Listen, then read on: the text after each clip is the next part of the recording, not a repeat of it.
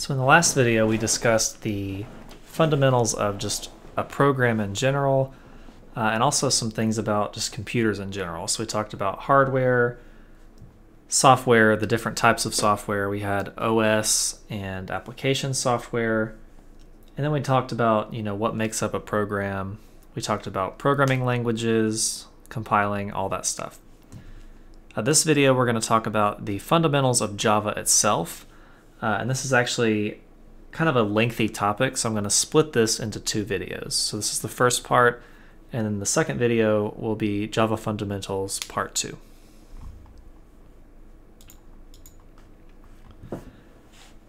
So the topics that we're going to cover in this video, we're going to talk about the different parts of a Java program. So we talked about the parts of a generic program in the last video. We're going to talk about the parts of a Java program in this video. We're going to discuss the print and println methods, or println. That says println is the name. And we'll talk about what those are. And we'll discuss the Java API. We'll readdress variables and something called literals. We'll talk about data types. We'll talk about our operators and our assignment operators. So that's all stuff we're going to talk about in this video. Parts of a Java program. So this is a very simple program. And I'm going to talk about some syntax. If you remember from the last video, syntax is very important. So I may flip between this and IntelliJ just to kind of show you how to actually do this yourself. So whenever I create a new Java file, I need to give this file a specific name, right? And we call these files classes. So I'm going to create a new Java class. So I right-clicked my source code folder, I hovered over new, and I'm creating a new Java class. I'm just going to call this class simple. So we'll see that my public class name is simple with a capital S, and we can see that my file name is simple.java also with a capital S, right? So if I go back to PowerPoint, my file name is simple.java, right? Something to take away about Java is that it is a case-sensitive language, meaning capitalization does matter in Java. There are other languages out there that are not case-sensitive. Java is not one of those. We do need to keep an eye on our capitalization because it is important. So our file name is simple.java with a capital S. And now I'm going to kind of break this program down line by line. So the first line is what we call a comment, okay? And if you remember from the last video, we said that each programming language has its own syntax. The double slash, or the double forward slash here, is part of Java's syntax. So this tells Java that I am actually writing a comment here when I put two forward slashes. All a comment is it's a programmer message that can help explain what's going on in your code. And when this compiles, the compiler is going to see these two forward slashes. It's going to recognize, oh, okay, this is a comment. I'm going to ignore everything from the two forward slashes to the end of the line. Okay, and then line 2 is a blank line. You'll notice there's nothing on line 2. That's just because it makes the program a little easier to read. A lot of times people will put blank lines in between things just to make them easier to read. So comments are just messages that are ignored by the compiler, and we signify the beginning of a comment with two forward slashes. Let's move on to line 3, where it says public class simple. Now this is what we call a class header, and it will mark the beginning of a class definition. And we're going to talk about how to use classes later in the course, but for now, let's just talk about classes in terms of they're like a container for our application, right? So if I go back here, anything that I want my program to do needs to go inside this class, right? So think about class simple as my container, right?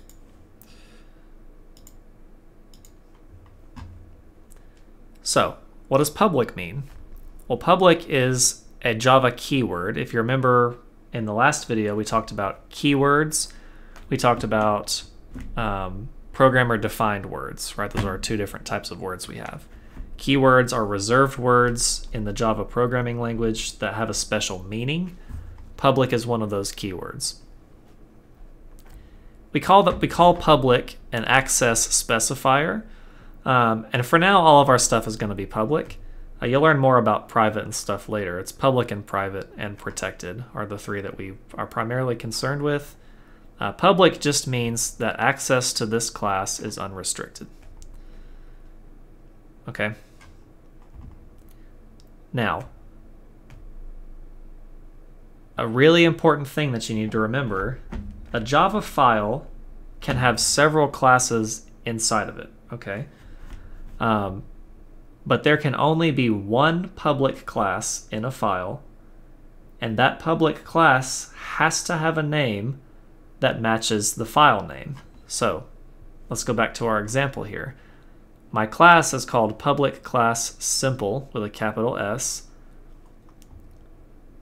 My file name has to match this public class name. It's just part of how Java works. If I had public class chicken and my file name was simple.java, it wouldn't work. It won't compile.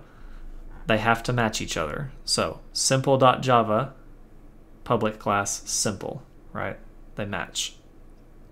Again, Java is case sensitive. So if my file name is capital simple.java, my class needs to be public class capital simple, okay? The word class is also a keyword that indicates the beginning of a class definition. Simple is just the name that we made up as a programmer. If you remember back in IntelliJ, I created this file called simple.java, and I also have public class simple. I made up simple. That's a programmer-defined name. What about these braces? So we've talked about the header here, right? We have these two curly braces. What are those doing? What are those for? The left brace character on line 4 right here, we also call that an opening brace, is associated with the beginning of the class definition, right? So this is kind of where all of our stuff is going to be enclosed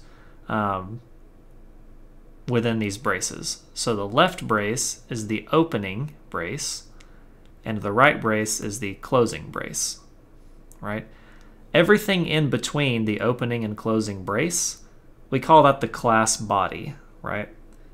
So anything that we write in between these two braces is going to be our class body. Very important, you must have a closing brace for every opening brace in your program. You have to have a closing one that corresponds to it, or it won't compile. That's part of Java's syntax. If I have 10 opening braces and 9 closing braces, the compiler is going to say, hey, you're missing a closing brace somewhere. I'm not compiling this code, right? Let's talk about the main method here. So we call this line a method header, and it marks the beginning of a method. What is a method? A method is just a group of one or more programming statements that collectively have a name. If you remember when we talked about sub-processes with our algorithms, which was just a named set of steps that you want to execute at will, that's basically what a method is, right? It's a group of statements that you give a name to. The compiler does require several things when you create a method. We'll learn a lot more about methods later. But for right now, notice that this method is called main with a lowercase m, and we have the words public static void in front of it. For now, before we start talking about methods, just remember that every single program that you write in this course has to have this exact method. Public static void main, with the parentheses, string with the brackets, args. Right? It'll look exactly like this. Every single program we write in this course will have this method. Every single program you write in 1260 will have a main method. Okay. The reason for that, which for now I'll just kind of give you the highlight of that, is the main method is a special method that Java looks for when you actually try to run your program. Right? When you run your program, that Java virtual machine is going to say, where is the main method? If you don't have a main method, nothing will happen. So just know that you have to have this. Every main method will have this header, like I said. Every Java application must have a method named main. And again, it's kind of the starting point of the application. It's where it looks for the first instruction to actually execute. So, back to IntelliJ here. Let's just say that I have a program, and we'll learn about the print method here in a second. But let's just say that I want to print the word hello, okay, to the user. If I were to try to run this, I don't even have the option to run this, right? Because I don't have a main method. When I click on run, it's going to say there's nothing to run here. You don't have a main method. Now, if I were to put the main method here, and again, it will always look like this: public static void main string brackets args.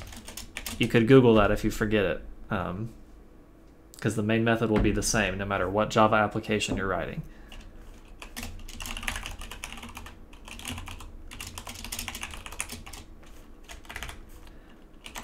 So now when I try to run this,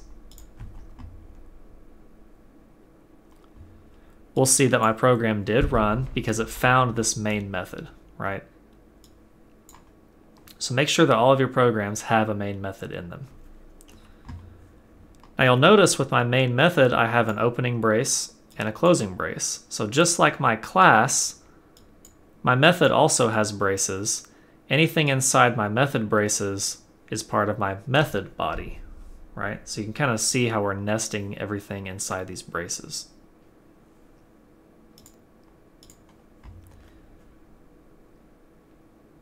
So this line here, thinking back to the last video when we talked about programming statements, this line is part of the method body, which is inside the method's opening and closing braces.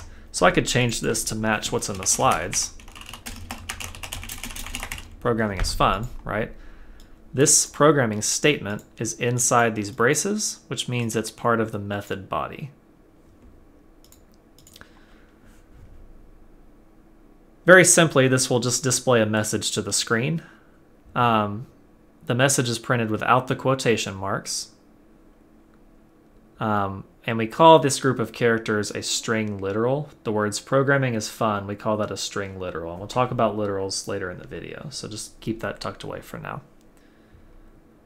This is really the only line in my program that does anything, right? In terms of telling the computer to do something, all these other lines besides this one, while they're necessary for my program, they don't really do anything, right? This line right here is the only one where I'm telling the computer something specific. System, output, print some text. What text am I printing? I'm printing this text right here. Okay, so again, the statements of my program, or the things that end in a semicolon, those are what I'm actually telling the computer to do. The rest of this is part of the syntax, right?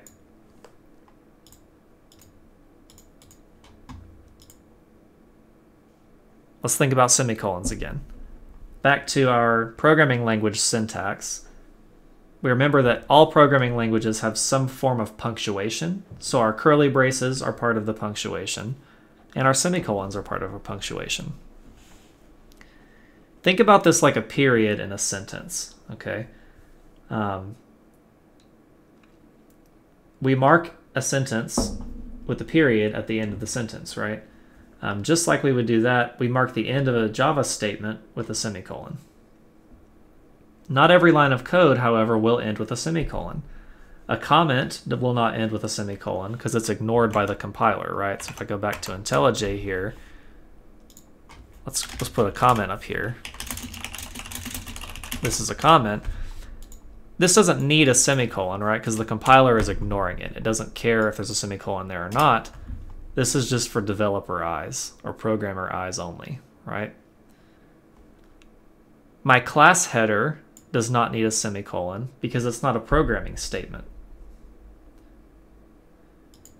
My method header does not need a semicolon because it's not a programming statement, right? This right here is a programming statement, and thus it needs a semicolon.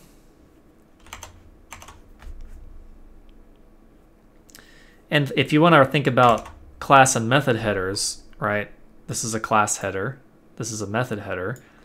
They don't really need semicolons because their punctuation is the curly braces, right? They already have their own form of punctuation, the opening brace and the closing brace.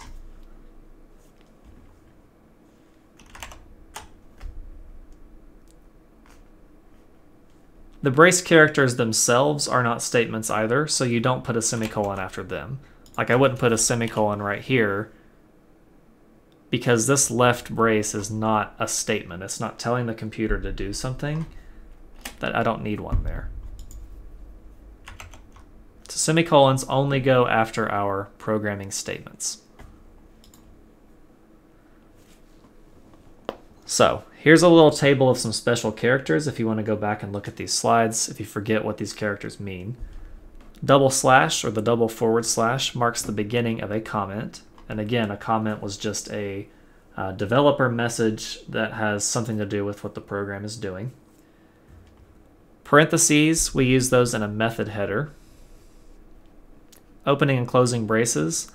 These enclose a group of statements, such as the contents of a class or the contents of a method, right? So the contents of my class is everything inside my class braces. The contents of my method are everything inside my method braces, right? And I could have several lines of code here, right? All of these lines of code are part of my method body, right? Because they're inside the braces of the method. Quotation marks enclose a string of characters, such as a message that we want to print to the screen. And again, those are double quotation marks. These go around any kind of message that I want to display. And the message is not displayed with the quotes around it, right? If I were to run this code,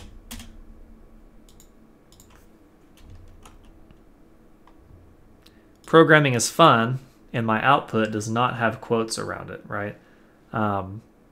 That's just necessary to tell Java this is a message that I'm displaying. And a semicolon, again, marks the end of a complete programming statement. So quick recap of all that. Java is a case-sensitive language. Every Java program has to be stored in a file that ends with .java. Comments are ignored by the compiler. A .java file can have several classes inside of it, but there can only be one public class inside of the file. And I will say most often you will only have one class per file. You can technically have several classes per file, but the best practice is to have one class per file. Any public class must have the same name as the file itself. So again, public class simple is my class name, matches my file name, which is simple.java, right? They're the same name. Simple here, simple up here. Every Java application has to have a method named main. We need a main method in every application that we run, right? And our main method header will always look like this. Every single time, it'll look exactly like this. you need to have a corresponding closing brace to every opening brace. Statements are terminated with a semicolon. This does not include comments, method headers, class headers, or the curly braces. This is kind of a recap of what we just talked about. Moving on to the print and the println methods. So this is how we kind of display things to the screen to a user. And we're also going to discuss the Java API here. So the Java API, which stands for Application Programmer Interface, is just a library of pre-written classes for performing specific operations. These classes and their methods are available to all Java programs. We can use the Java API to handle output. We can use it to handle input. We can use it to do mathematical functions, all kinds of things we can do with the Java API. Now, a lot of people get tripped up on what an API is or what a library of classes actually means. But just think about the Java API like a folder somewhere on your computer that has a ton of .java files in it. Okay, it has a ton of classes that some Java developer wrote. Somebody wrote that code file. And we can just use those files to do things, right? We don't have to actually write the logic of how do I send signals to the monitor that displays what I just typed in, right? We don't have to worry about that. Somebody's already done that for us. It's included when we download Java, the Java development kit, right? It's included with that. We just use it. So when I say the word console output, in ye olden times, the word console refers to when an operator would interact with a large computer system by typing on like a little tiny terminal that consisted of a very simple screen and a keyboard. And that terminal was known as the console. So you would interact with the giant computer with a little tiny screen at the keyboard. That was the console. The console screen only displayed text. There was no mouse, there was no icons, there was none of that. It was just you typed it in and it would give you text, right? That was called the standard output device. Times have changed, obviously. So today we say standard output device is the device that displays console output. So bringing that to an applicable thing for this class, this is my console down here, right? When I run my program, if I'm running it with console output, which I am, it will display my output down here in this window. So this is kind of my console down here.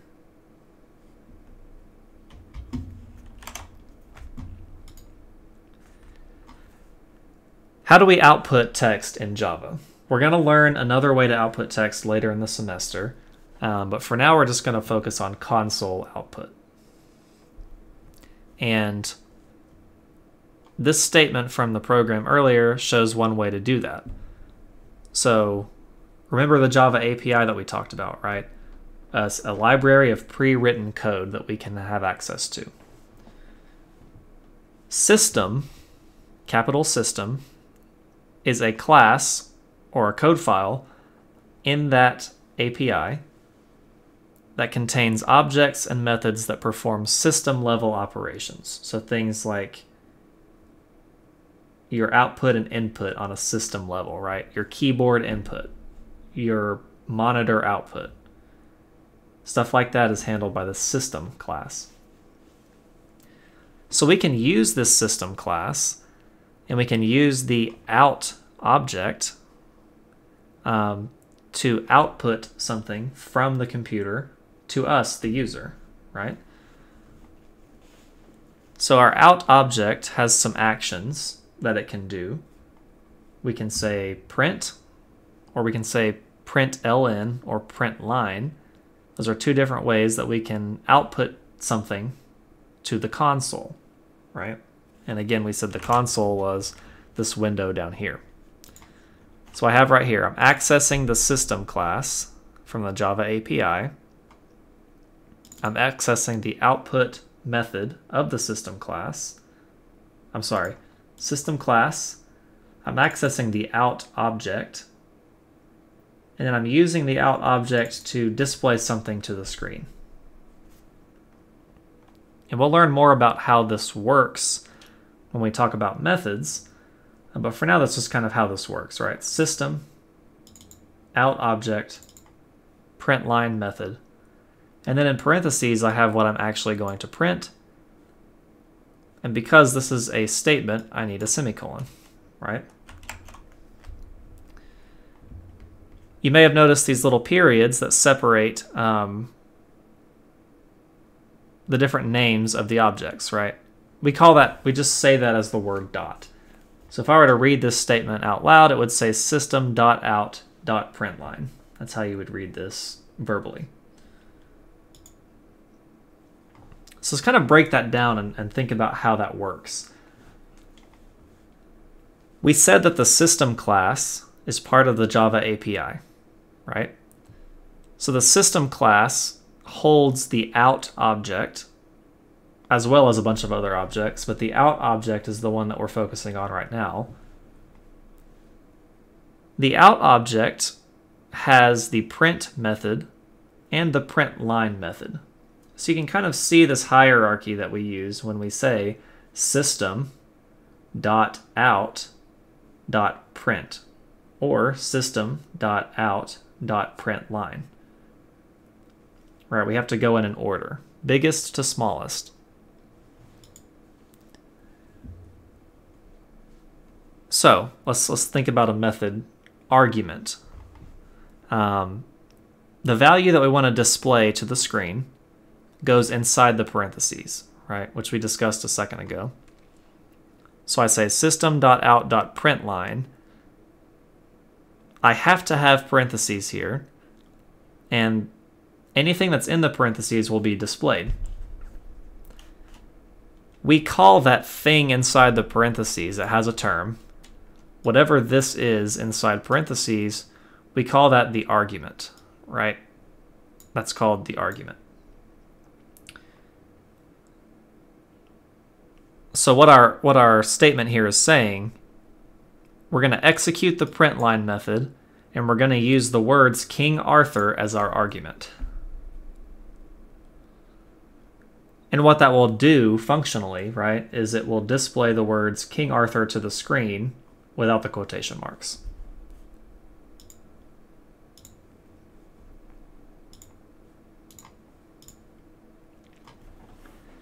So I've discussed print and I've discussed println. Right, we said system.out.print or system.out.println. These are two separate methods that do slightly different things.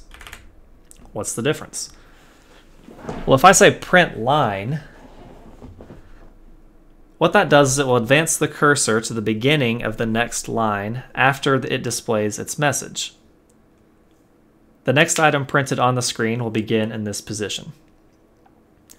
Basically what that says is anything printed after a println statement will be on a new line, right? So let's do an example of that. So I've used system.out.println here, right? Saying the words programming is fun. Because I used the println method, my cursor is now on a second line, a new line that is empty, right? So if I say system.out.println, is it really? This should be on a separate line, right? Which we see that it is. So our first println statement moved my cursor down here. My second println statement prints out, is it really? And it moves the cursor down here, right? So if I were to print something else,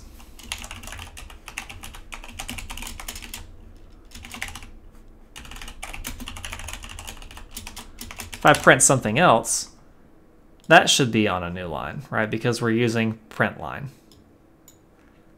So if you want to think about sort of super basic way to remember it, println creates a new line after it's done printing. So anything printed after a print line statement will be on a new line. Print does not do that. So system.out.print keeps the cursor on the same line when it's done. Anything we print after a print statement will be on the same line. So instead of it being on a new line, it will be on the same line. So let's do an example of that. If I just say system.out.print here, all three of these will be on the same line because the print method does not advance the cursor down to a new line at all. So if I run this, we'll see that they're all on the same line as opposed to print line. Now the use of those is totally dependent on what you're doing, right? Sometimes it may matter that it's on a new line, sometimes it might not. But that's just what they do. I would say 99% of the time you're just going to use print line for this because it's nice to have your things on separate lines.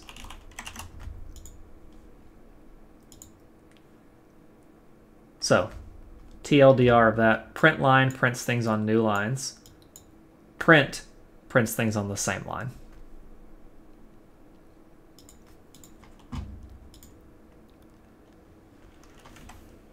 Now let's talk about escape sequences and control characters. These are special characters here that we can use in print statements that do specific things. So an escape sequence begins with a backslash character.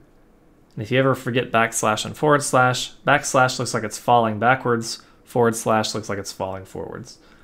But an escape sequence begins with a backslash character and is followed by one or more control characters.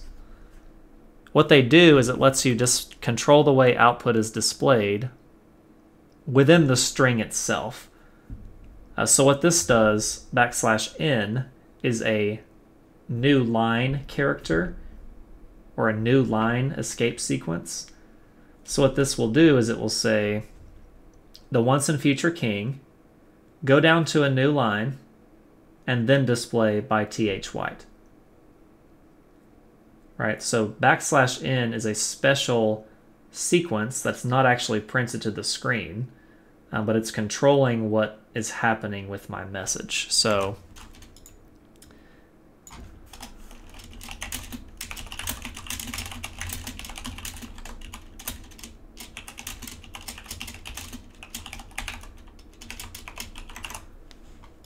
if I run this, I only have one print line statement, right? So it may seem like this will all be on one line, but if I run this, we'll see that I have the once and future king.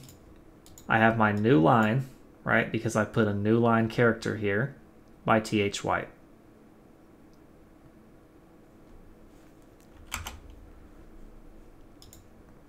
There are all kinds of escape sequences. We may get some practice with these as the semester goes on, but there are different escape sequences we can use. And here's a table of those. I would say the most important ones are the new line escape sequences and the tab escape sequence. So \t lets you kind of display a tab. It'll tab text over. And then if you want to actually backslash, that would let you print out a backslash. So for example, what happens if what if I actually want these quotation marks displayed? What if I want quotation marks around the title of my book? Well, Java will be really weird if I do that. It's going to give me all kinds of errors, you can see here, because quotation marks mean something special in Java, right? So if I want to actually print out quotation marks, I can use an escape sequence to print those out. So \/ always starts an escape sequence. \_ is an escape sequence that says just print out a double quote, right? So if I use that escape sequence there, we can see that my quotation marks are actually displayed. Let's say I wanted to tab over by th_white. We can see that I now have a tab here. Right? So the escape sequences can be used for different things. And we'll get some practice with those as the semester goes on. Moving on to variables and literals, and this is very important here. So let's revisit what a variable is. We discussed in the last video that variables are just named locations in memory, right? They refer to a memory location, and the name is something that we create, right? If I want to use a variable in my program, I have to do something called variable declaration. Basically saying, hey compiler, I'm going to create a variable, here's what its name is. Okay, so we're declaring that that variable exists.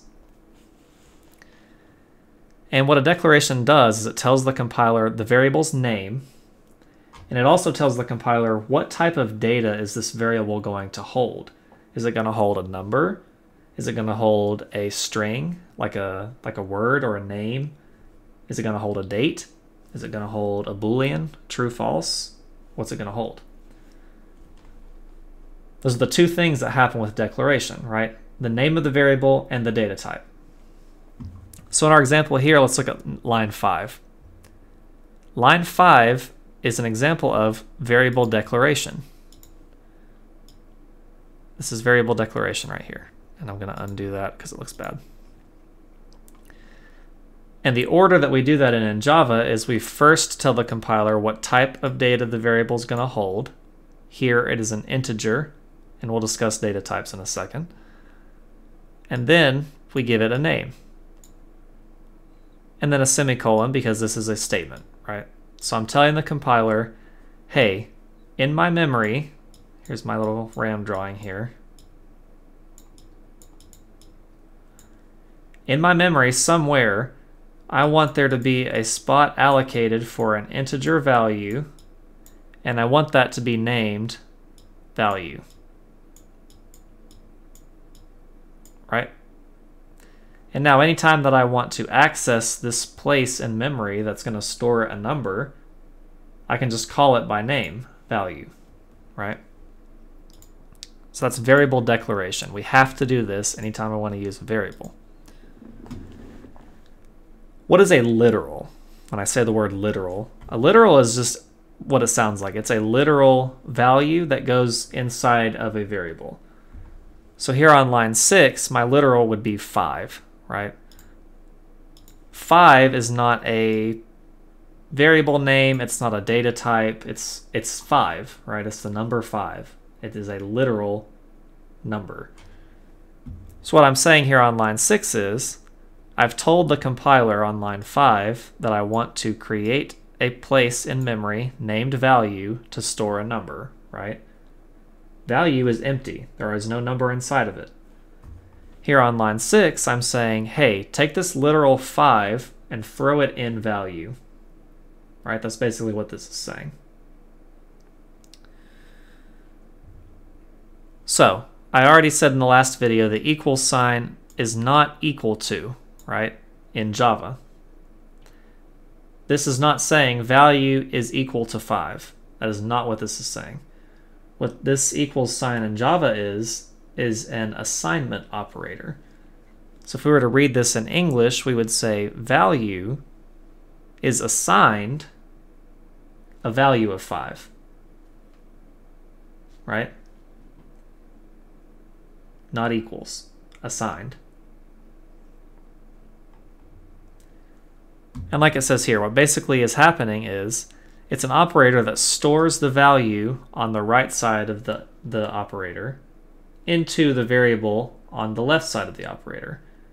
So 5 is being stored inside of value. Okay?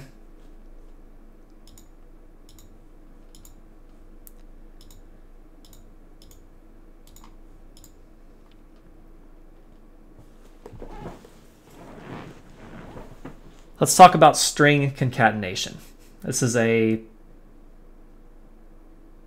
topic that is actually pretty simple for a lot of people and pretty complicated for some. So the plus operator here If I use that with strings, and remember strings are just anything inside quotes, when I use the plus operator with a string, we call it the string concatenation operator. So this is a little different than like saying 2 plus 4, right? Because that would be 6. Here we're saying this is plus one string. So what does that do with strings, right? Because numbers, it would give you a sum. But with strings, what it does is it just smushes them together, right? It connects them or concatenates them, right? Concatenate means to append. So the string concatenation operator appends one string to another string. So if we were to execute this code, this is space plus one string would yield this result here. This is one string, right? They've been smushed together. String concatenation can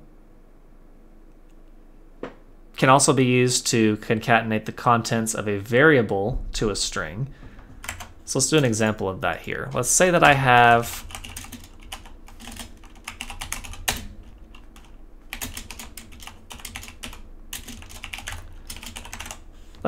a variable here called author. And again, I'm doing variable declaration, right? And we'll do it the way that we've learned so far. I'm telling the compiler I have a variable named author, and it's going to store a string value, right? Then I say author is assigned the string THY. So maybe I want to use my new string concatenation skills, right? I'm doing a plus sign here. What this will do is it will say the once and future king by, and then it's going to concatenate whatever this variable value is to my string, right? So whatever's stored inside of here is going to be smushed onto the end of the string. So THY is stored inside of author, so THY will be smushed onto the end of the string. Hopefully, right? We'll see. So if we run this, we'll see that it was. Let's change the author here.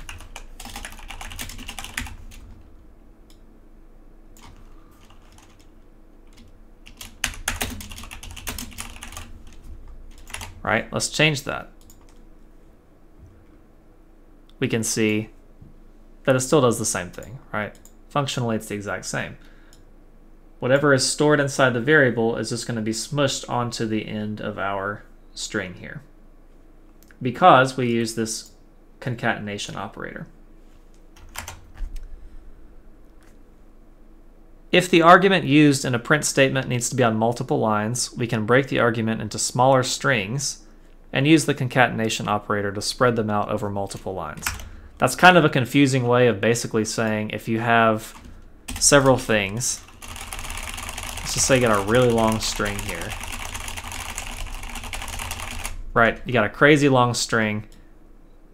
It looks bad on one line. You can split that up, right? If you split this up into smaller strings, you can use that concatenation operator to just smush these strings together.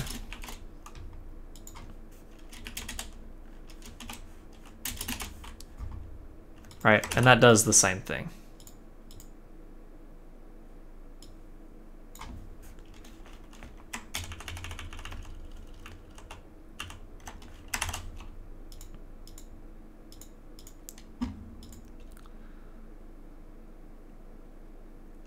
Now, let's talk about quotation marks.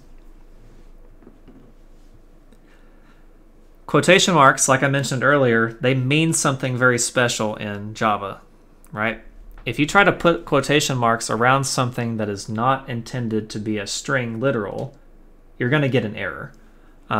So if I declare that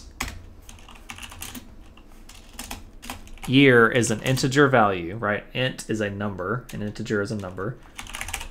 Let's say I declare something that's going to store an integer, and I say year is 2021 in quotes. We talked about literals, right? We said here in our example before, the number 5 is my literal right here. Well, here in my example, the string 2021 is my literal.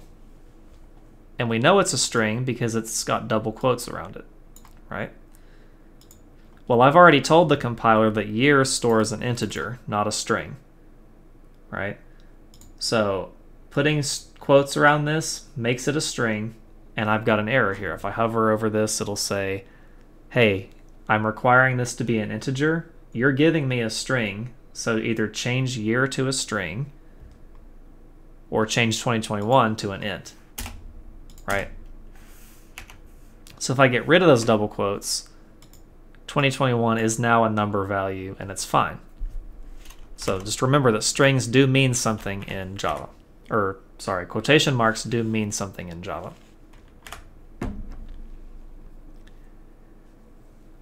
Now, we're going to talk about some best practice stuff here.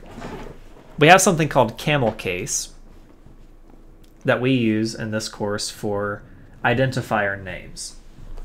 So things like variable names, method names, so on and so forth, we use camel case. And what camel case says is the first letter is lowercase.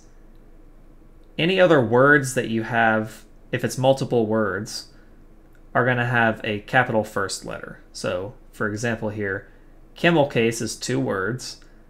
The first letter of camel is lowercase. The first letter of case is uppercase, right? So if I were to do an example of that, this would be an example of camel case, right? First letter of the first word is lowercase. Every other word in this variable name has an uppercase first letter. That's what we call camel case.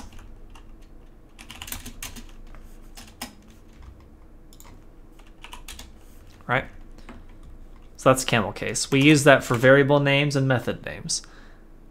Now, the first character must be an alphanumeric, the first letter has to be an alphabetical character, an underscore, or a $sign. That's just part of how Java works. If it's not one of those things, it's not going to work. After the first character, you can use alphanumeric characters, underscores, or $signs. I will say you probably don't want to use underscores and $signs in this class, or numbers. Just stick with alphabetical characters. Uppercase and lowercase letters are distinct in Java. I can't stress that enough. Java is case sensitive. So items ordered in camel case, right, notice the capital O, is different than items ordered with a lowercase o. These are totally different things according to Java, because the capitalization is different. Like I said earlier, the $sign is a legal identifier character. You can technically use it. We typically use that for very special purposes, though, so don't use it in your variable names. Identifiers cannot include spaces. Identifiers cannot include spaces. They can include them. They cannot include them. Please don't put spaces. Spaces also mean something special in Java. When you create a variable, if you put spaces here, you're going to get an error. You'll see I have an error here that says I'm expecting a semicolon, right? Whenever you put a space there, it thinks that you're done typing your statement. So any variable name you create or any method name you create, they cannot have spaces in those names. That's why we use camel case, right?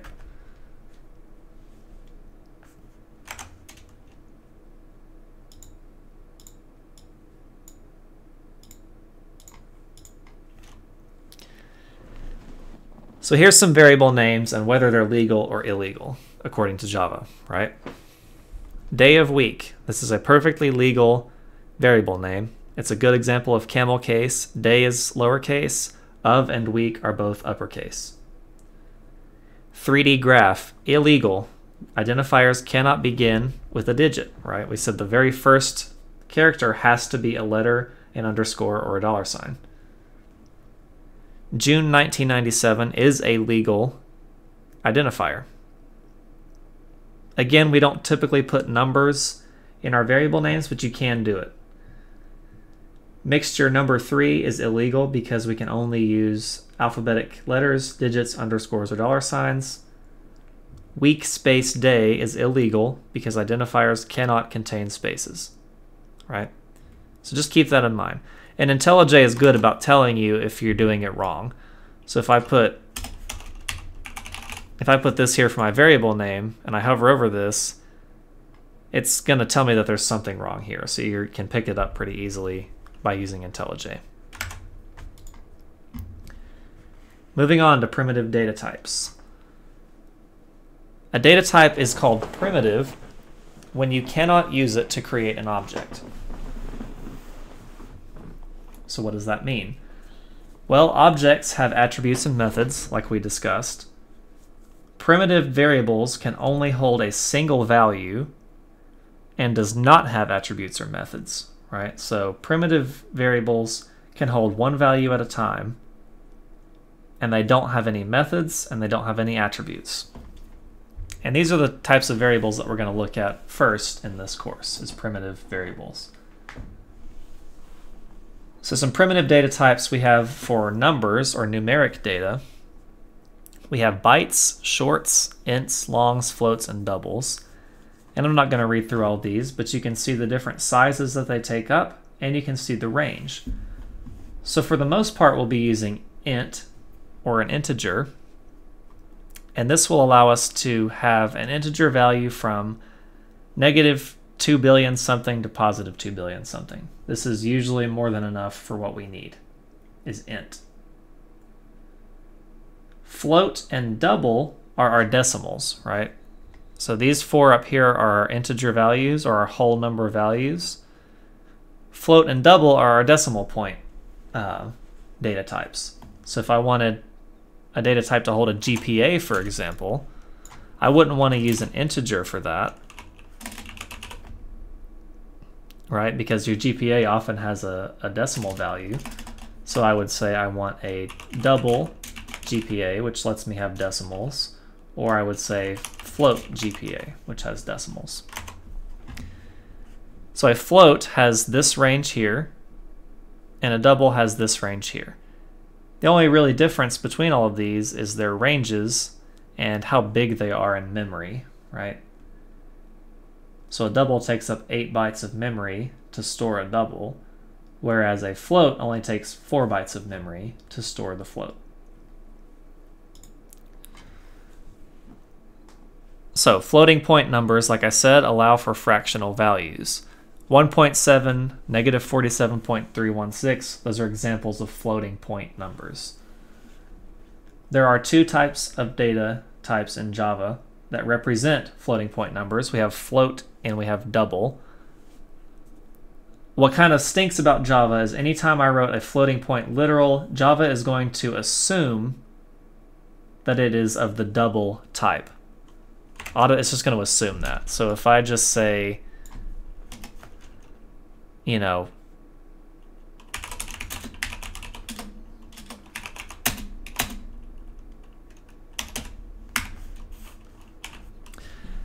this is not going to work, even though it looks like it should, right? Because we said, well, floating point numbers have decimal values.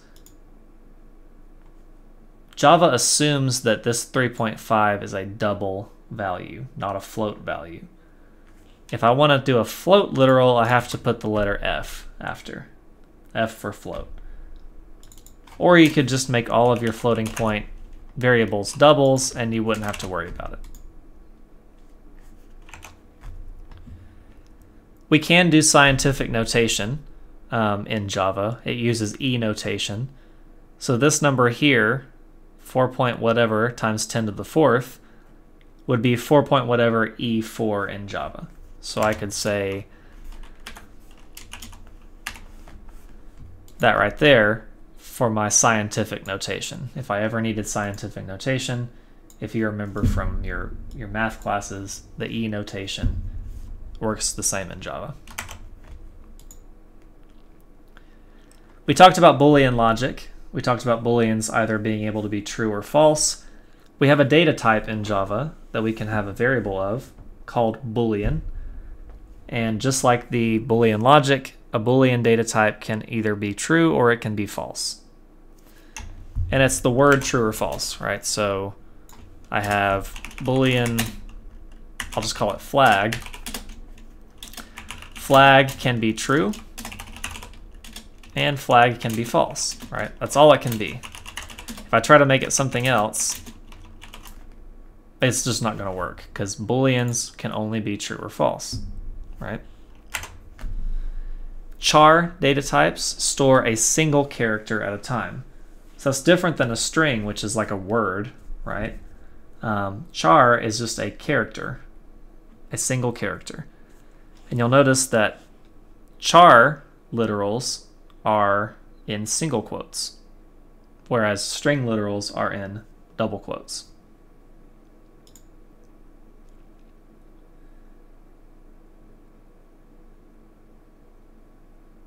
So, variable assignment.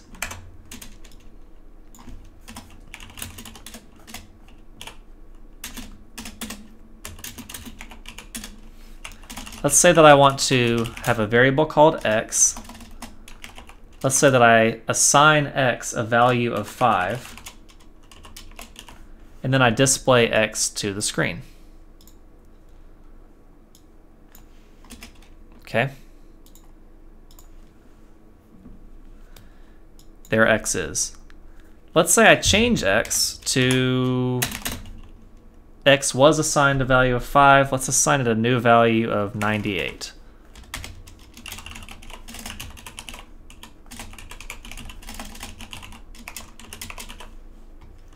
And then print x.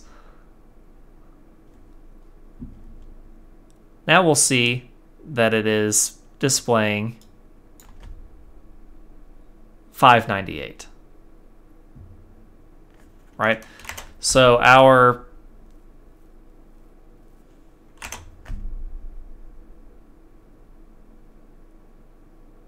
hang on just a second. Oh, I tricked myself. This should be println. So what was happening is it was printing 5 and 98 on the same line, and I was very confused. Okay, so what happens is it displays 5.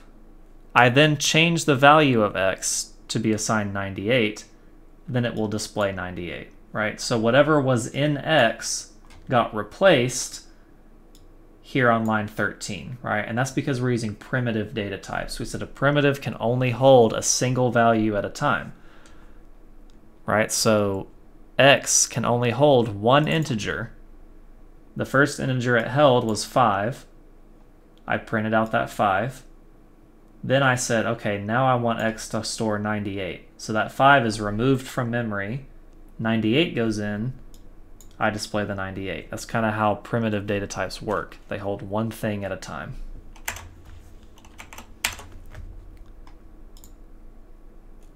Let's talk operators and arithmetic. So this is like math stuff. Java does have a lot of operators for manipulating data. We have 3 main types of operators. We have unary operators, binary operators, and ternary operators. And the difference between those is the number of operands that they require. So a unary operator requires only one operand, right? Unary for 1. Binary operators require 2 operands. Ternary operators require 3 operands. Okay, so here's some examples of some operators here. And I will say that we have an example of a unary operator is the negation operator, which is the minus sign. When you're not using it to subtract, if you put it in front of something, it's called the negation operator. So let's say that I have, let me get rid of all this. Let's say that I have x is assigned 15 right here.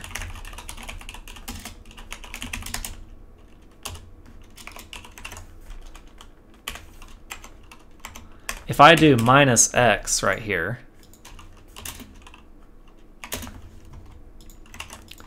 let's say x is assigned a value of minus x. That is called the negation operator. That is an example of a unary operator, right? It only requires one operand, that being this x right here, and it's just going to flip the value of it. So x was positive 15, negation 15 says x is now negative 15. So if I were to display this, it should say negative 15. That's an example of a unary operator. Binary operators are kind of what we're used to. 5 plus 2, value is assigned 10, right? There's an operator in the middle, and there's one thing on each side. So here's some examples of our arithmetic operators that we use in programming. These are very common. We do a lot of we don't do a whole lot of heavy math in 1250, but we do a lot of arithmetic. So plus, minus, multiplication, division, and modulus. All of these first ones here you're probably familiar with. Let's say I have total is assigned cost plus tax, right? So I'm adding cost and tax together. Whatever that value is, I'm throwing it inside the total variable. Here with my subtraction, I'm subtracting tax from the total. Whatever that difference is, I'm throwing it inside my cost variable. So on and so forth. Modulus is probably the only one that you may not be familiar with, and that is the percent sign would be our operator here. Now what modulus does is it performs division and it returns the remainder.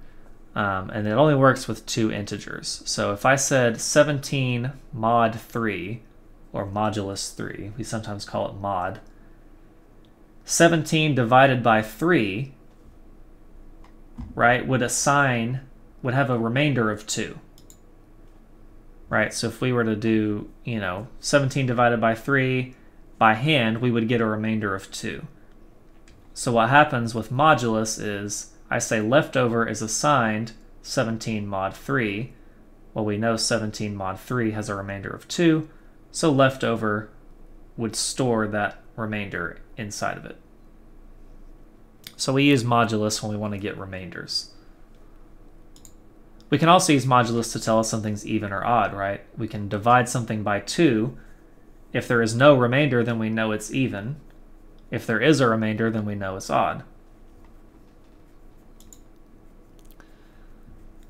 Now, integer division is a little weird in Java, and this is something that weirds people out a lot.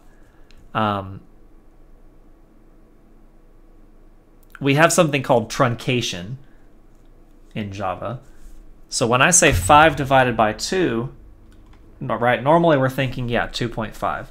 But because number is an integer, right, and integers are whole number variables, an integer variable cannot hold a decimal value at all. And we've told the computer that it's only going to hold an integer, right? So what will happen here is if there's a remainder, it's just discarded entirely.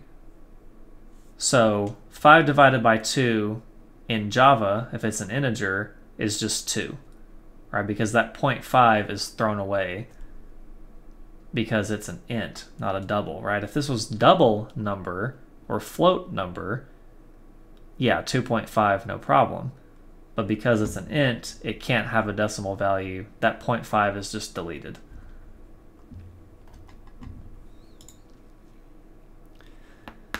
We do have an order of operations with Java. We have parentheses, we have negations, multiplication, division, mod, plus, minus, or addition, subtraction.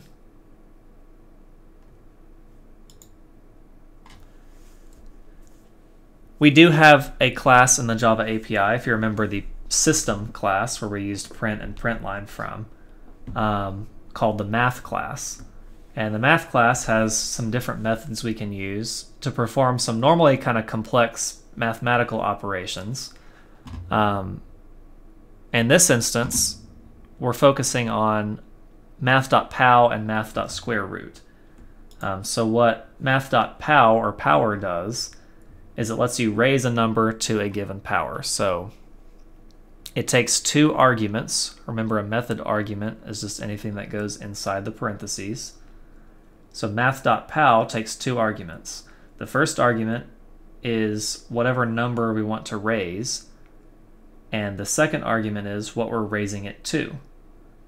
And it's important to note that they're both doubles, so I have 4.0 and 2.0.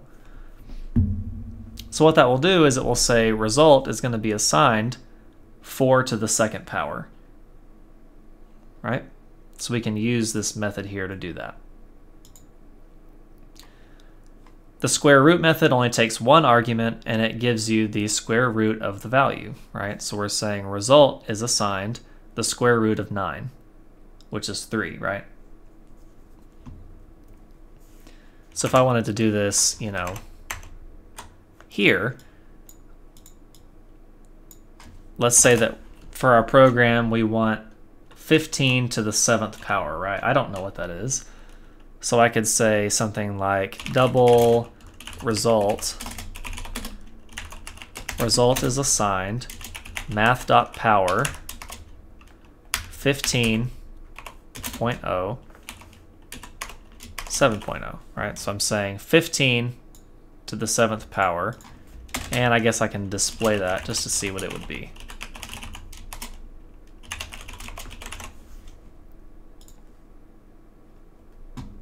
And we see it's this value here. Square root works the same way. If I wanted to get the square root of like a huge number, let's say I want the square root of that number right there, right? I don't know what the square root of that is.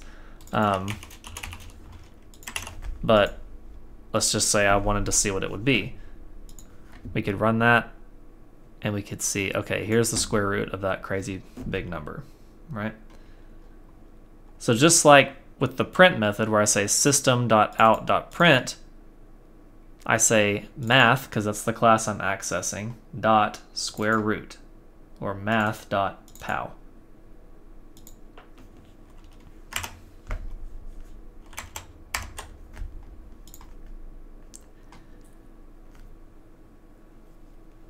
Now, we do have something called combined assignment operators. And what they do is they combine the assignment operator with the arithmetic operator.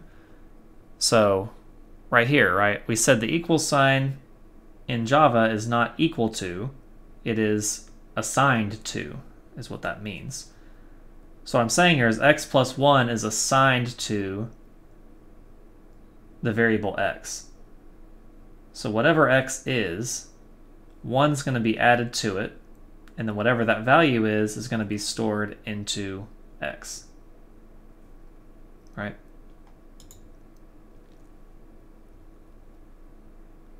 And here's just some examples of assignment combinations.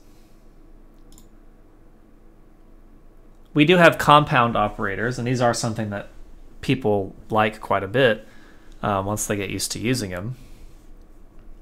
Basically, using these combined operator statements right here is very common in Java.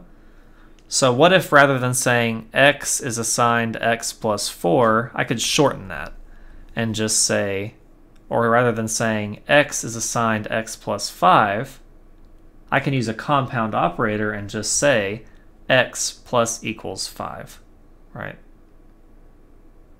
And what this is doing is it's saying x plus 5 is assigned to x.